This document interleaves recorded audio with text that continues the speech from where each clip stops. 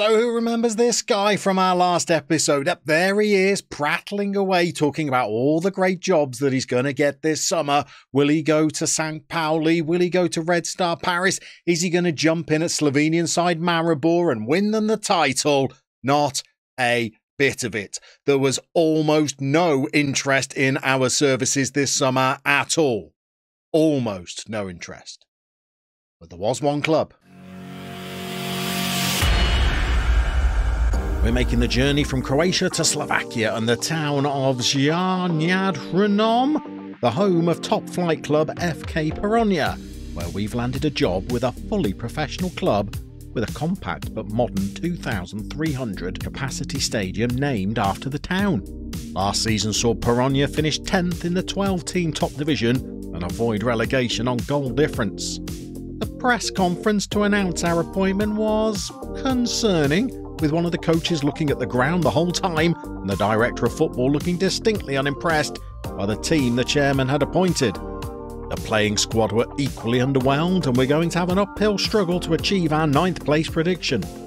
So welcome to Pironia, everybody. Are we pleased to be here? Well, after the summer we've had, you bet we are. It was a barren wasteland of job opportunities.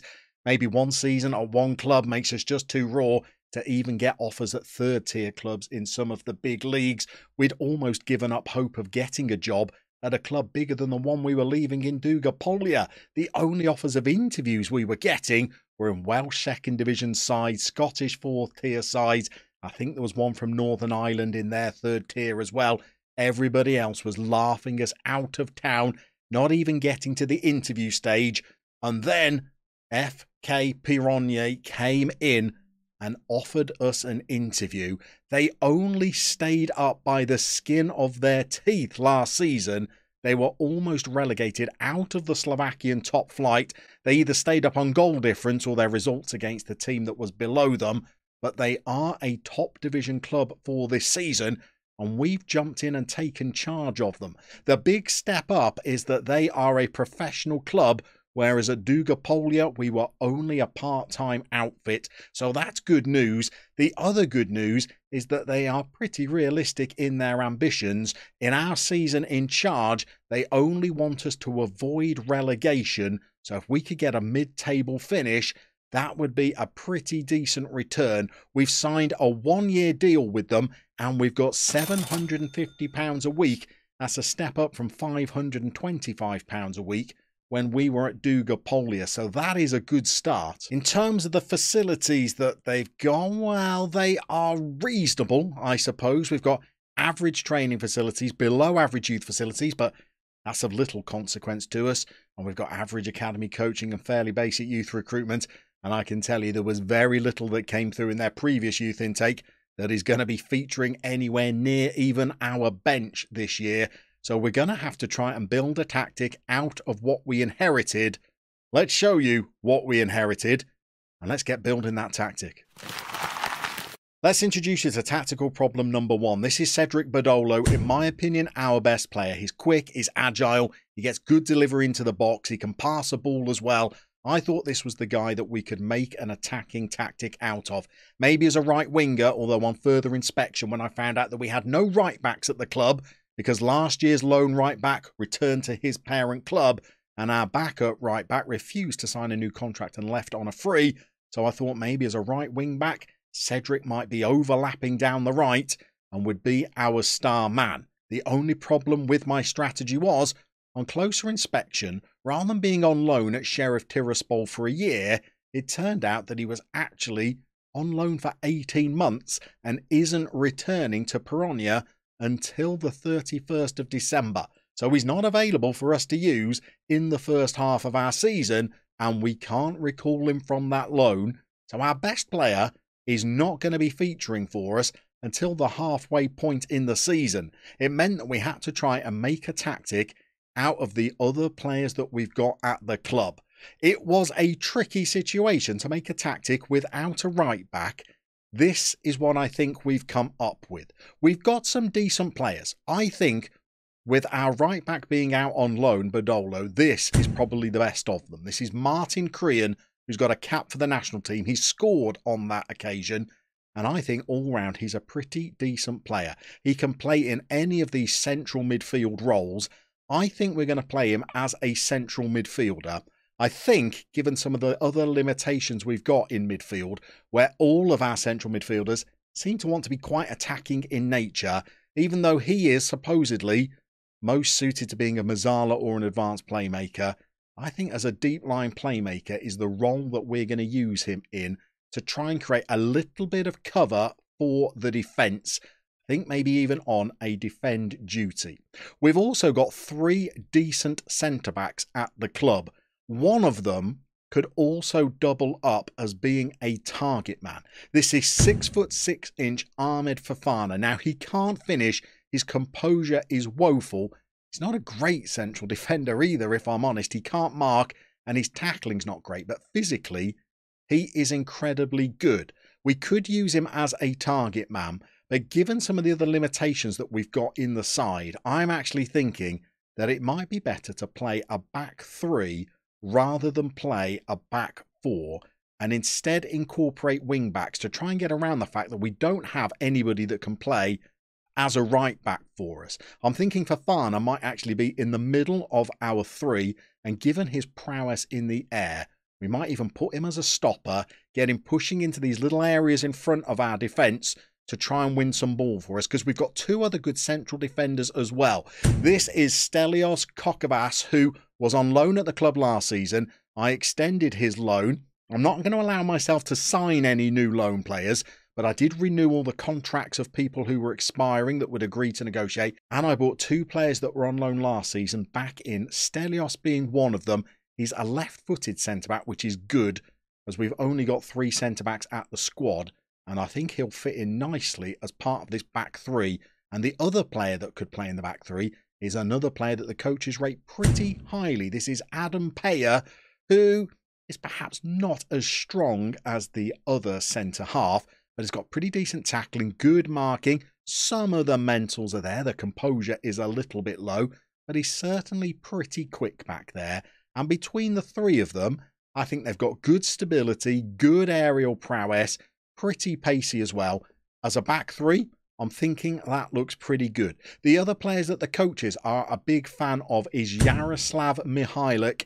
Reasonably quick, reasonable crossing, reasonable dribbling, bit of an all-rounder, crucially, 2-footed, cuts inside from both wings as well, which is why I'm thinking we might be better off playing with inverted wingers in this system and maybe playing this 3-pronged attack with a back 3 as well. As a 2-footed player, Mihailik could be the inverted winger over on the right or over on the left.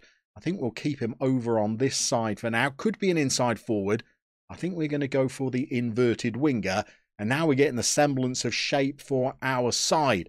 Left back is reasonably simple to pick. We've got a couple of options, but this I think is the best of them. It's the quickest.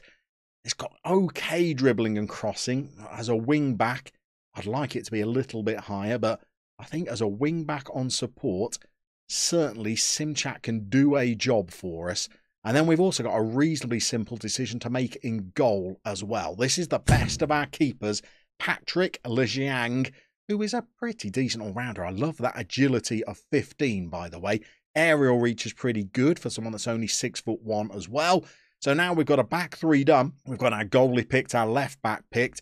And I still think we've got some decent options for these positions over here, starting with Adler de Silva, another player that was out on loan last season at Slovan Bratislava, got a little bit of game time, mainly from the bench.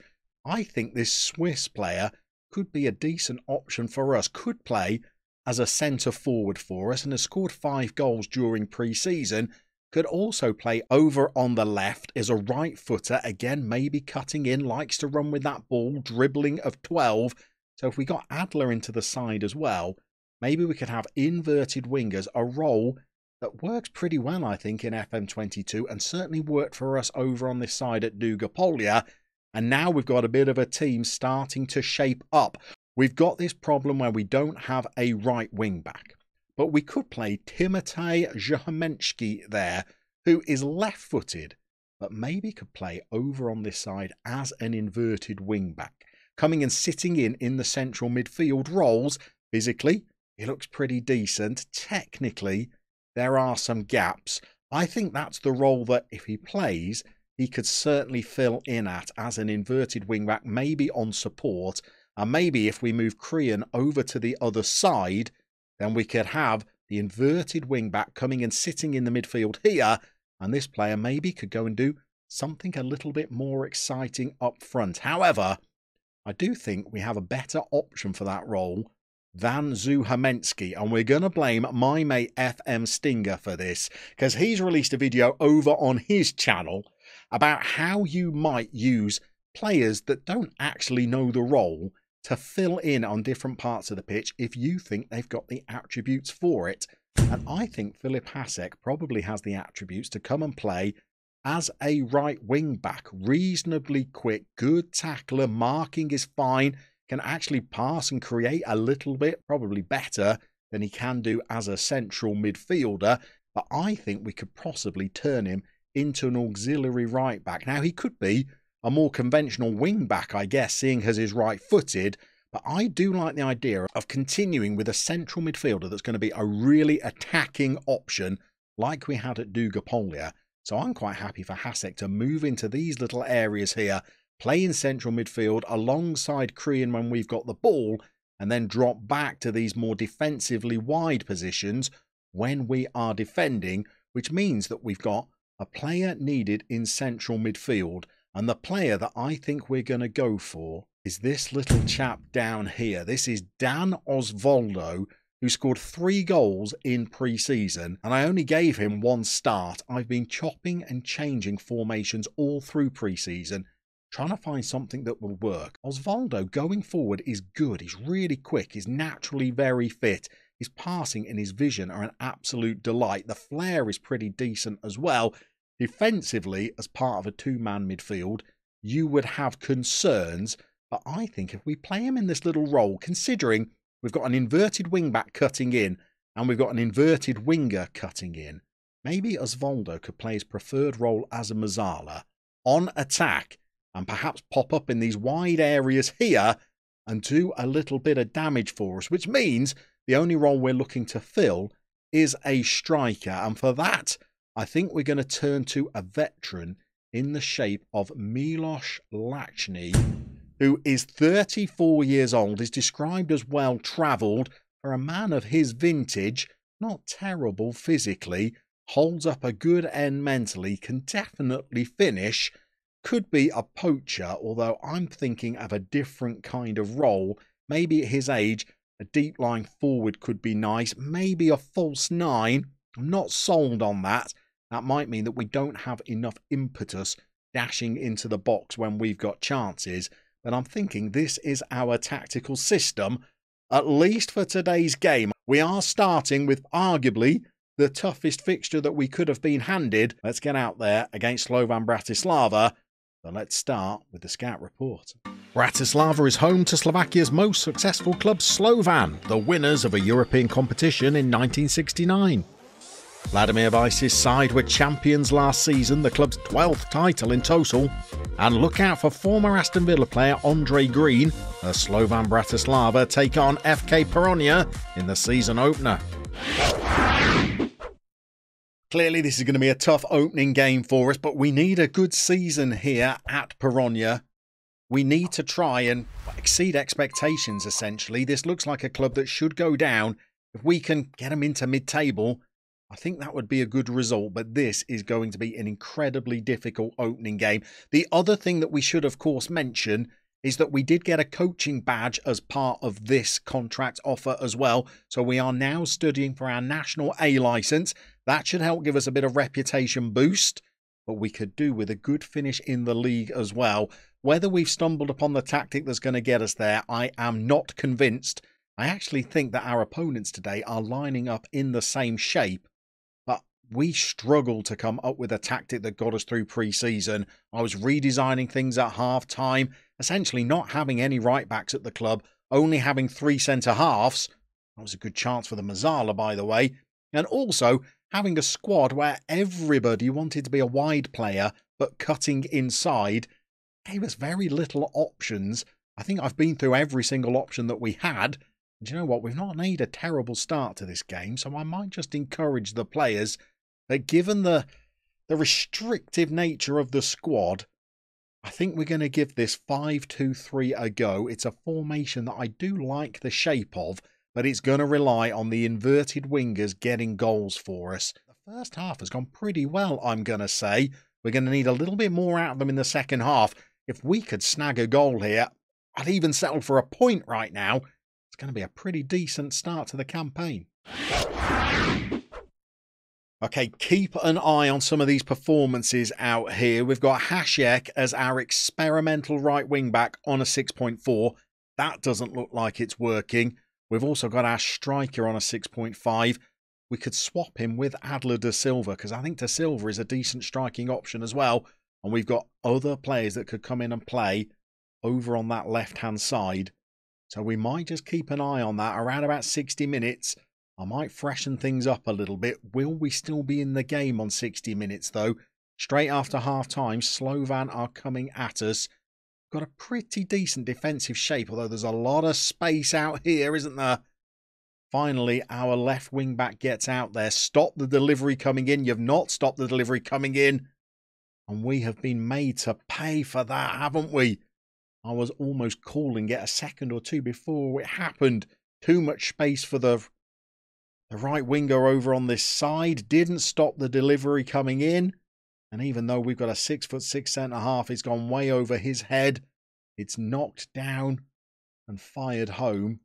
And we need a little bit more from the players. We're going to demand more because we've looked pretty reasonable. Certainly, we've not conceded too many chances, but now we've got to go out and score a goal.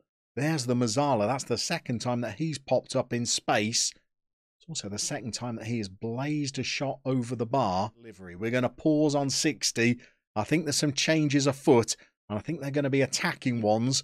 Try and get back into this game. Okay, so this is what we're going for then. We're moving Da Silva up front, and he's going to become an advanced forward. We've shunted Mihailik out to the left, and we've brought on a sub, Ladislav Music, to see whether he can strike some of the right notes for us. Music can consider himself a little bit unlucky not to have got picked today, because he was in good form during pre-season, but I decided to go with Adler as the left winger instead.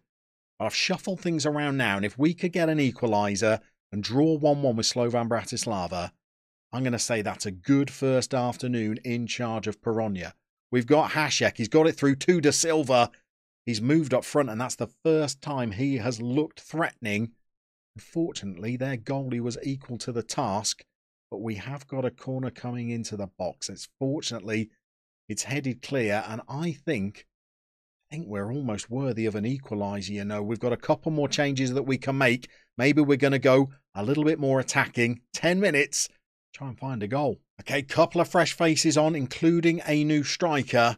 But we need somebody that's just going to get on the end of the chance and equalise for us. But build-up play like that is not going to cut it, is it? We thump the ball forward, try to chase it down.